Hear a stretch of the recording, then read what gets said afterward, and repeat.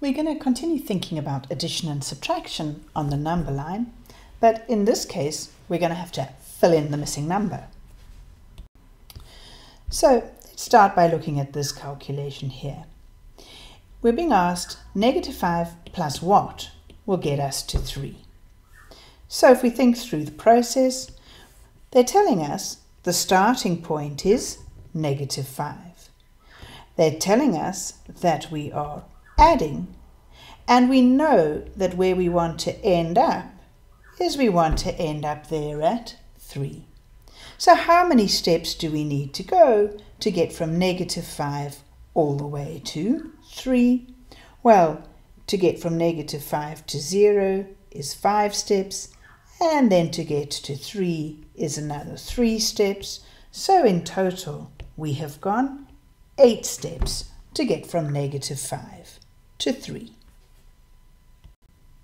Okay, let's have a look at this one. I'd like you to try that one on your own first, and then we'll go over it together. Okay, so our starting point for this one is 4, and we know we're going down because we're subtracting. And we know we want to end up at -2. So how far have we gone down? Well, we went 4 down to get to 0 and 2 more down to get to -2. So in total we've gone 6 down. So 4 subtract 6 gives me -2. Let's have a look at these ones. Slightly more difficult because we're not even giving you the starting point this time, but we can figure it out. If we have a look at this one here, we don't know the starting point. We've started somewhere, added 4 and ended up at 3. So let's mark on where we've ended up. We've ended up at 3. We were going up from somewhere and we were going up 4 steps. So from somewhere we went up 4 steps and ended up at 3. Well, if we want to know where that somewhere is, all we can do is go back down 4 steps and we'll see where we started. So let's go back down 4 steps.